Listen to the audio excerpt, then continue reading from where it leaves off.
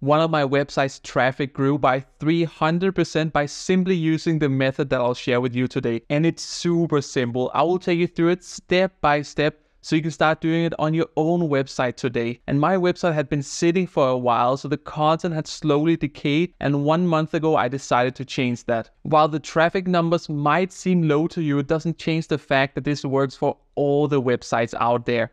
And the process we'll go through is the content optimization, and I'll share my SOP, my standard operation procedure for when I optimize my content. You see, Google gives every website an overall content score based on how your content performs. And by performing, I mean in the search results. So the more clicks and the more traffic you get, the better is a piece of content actually performing. And we want all of our content to perform the best possible. First, we need to find the content piece we want to optimize. Then we need to do some research where we gather information. We need to optimize the content, and then we need to publish it on WordPress. And the first thing we'll do is to go into Google Search Console, click on search results, and then compare in the date function, and then compare the last 6 months to the 6 months prior to that. Click on pages and sort by the biggest negative amount of clicks. So now you have the pages that has lost the most traffic during the last 6 to 12 months. And here you need to start with the first one basically if you haven't optimized it recently. So let's take the first one, and then you need to define what is the target keyword for this specific blog post. And then go to Google and search for that. Because now we have the content piece and we'll start the content research.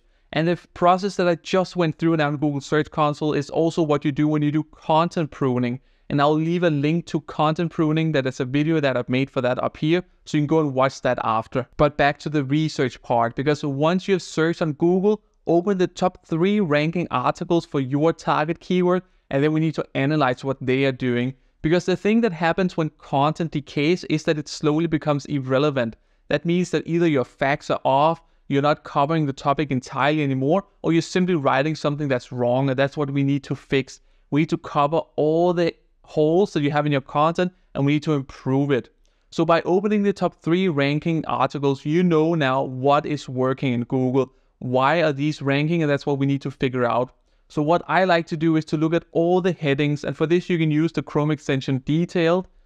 Collect all the headings in a document, and then later on we'll compare all these headings to your own content so we can see what we're missing. But not only do you need to collect all the headings, you also need to look at what elements does these 3 articles have that you don't. So you need to look into all the visual elements, either using tables, lists, specific images, maybe an infographic, and then take note of this because you want to do the same or something even better. So you're sure that you are fulfilling the same requirements that these 3 articles are. And then we need to provide some information gain to the search results so we'll rank higher, hopefully. Remember to also look at what links they have in their content, both external links, but also internal links. They might be linking to supporting content that is supporting the content you're writing about, and you don't have those supporting content pieces. Then you want to write those as well so you cover the cluster entirely. The next thing you'll do is that you'll go back into Google Search Console, then you'll filter on your URL and then look at all the queries. And now we need to find all the queries where you get impressions but not that many clicks. So often a CTR below 1% and even below 2% you want to look into as well. Because this means that either you don't cover the topic at all or you don't cover it well enough. Sometimes there are also questions in the queries that you can add to an FAQ section, but it's important to collect all of this information. There will also be a lot of different variations of your keyword, and just disregard that. Unless you see a different type of target keyword has more impressions than the target keyword you have chosen, then you might want to change to that keyword. And the last thing you'll do is that you'll go into either ChatGPT or Gemini, and then you'll ask ChatGPT or Gemini to compare your website to the top 3 ranking websites, and then tell you what are you missing compared to these 3 websites, for example. And this is still part of the research phase. So now we have manually compared your content to the top 3 ranking. So you can see what headings are you missing to cover, infographics, basically visual elements. We have all the queries that you get impressions for, but you don't get any clicks. And then we have now asked AI as well to help you figure out what you're missing. So now we have a bunch of research that we can now improve our content with. And this is where we go into the writing phase or the optimization phase. And what I like to do is to always use a tool like Phrase or Market Muse to write my content in, because then you have all the research on the right side and you have your content that you're actually writing on the left side. So you have it in one view and you get even more research on what you've already done. And we'll start with your title and meta description, because if you have a CTR that's below 3%, then we need to optimize this. And the way we do that is to again look at the search results. What are other people using for their blog post title? And then you need to get inspired by this and write something similar. It doesn't have to be one-to-one, but something similar, because this is obviously working. And often you will see a pattern throughout all the different titles in the search results. And if you can somehow include some personal experience in the title, that's even better.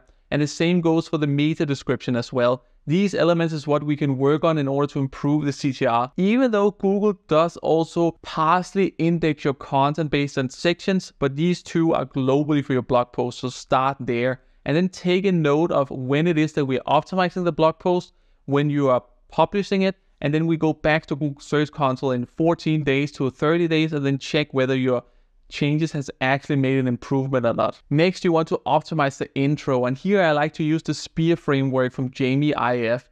So basically what you want to do is that you want to hit on some pain points and show that you have expertise to solve those pain points. So immediately as the reader goes through your blog post and read your intro, then they can relate to the pain point. They can see that you have expertise to help them with this pain point. And then you have them hooked. Then you just need to deliver in the content phase. And as long as you cover all the subjects that you can see other websites are covering and you do it well enough so it's easy to read, and you add your own experience, and you're very well on the way. So this is also the time where you will add the missing headings, you'll add text to it, but also fact check your old content. Is there something new within the topic that you need to optimize the current content with? Maybe something is obsolete and you need to remove it, or something similar. It's important to go through your old content as well. You don't have to just delete it and start over. There's often a lot of usable things. So when you write the content and you optimize your old content, remember to bring in expertise and experience.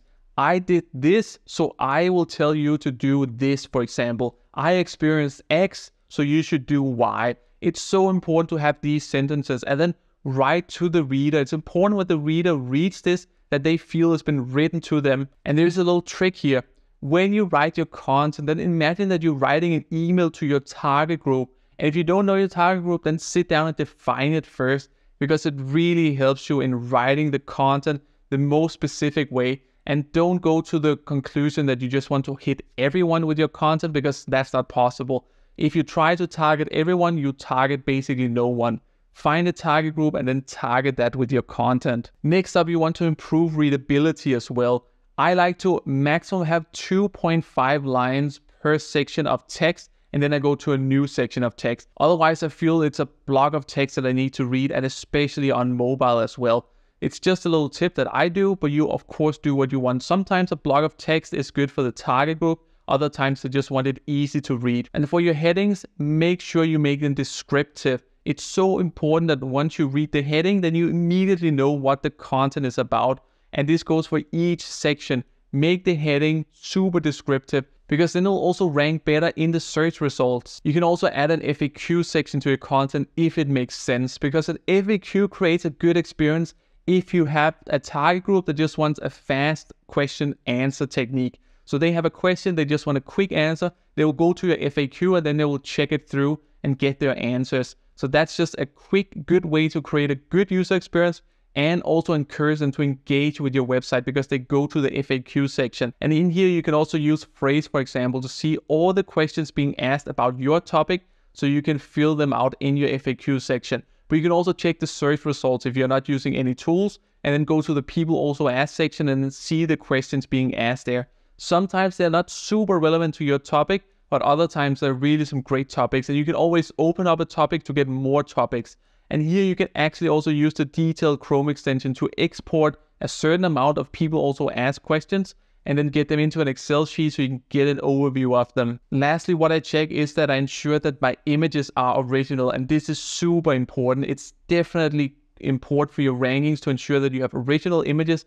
A recent case study done by SEMrush showed that it's one of the most important signals to send to Google, but also the reader, that you have original images so you bring some information gain to the search results. So do everything you can. If you can't, then of course you can't do anything, But if there's a slight chance that you can, then go and pursue it because it's really valuable. And once you're through all of this and you have written the content, then you have to publish it on your website. It could be a WordPress website or whatever you're using.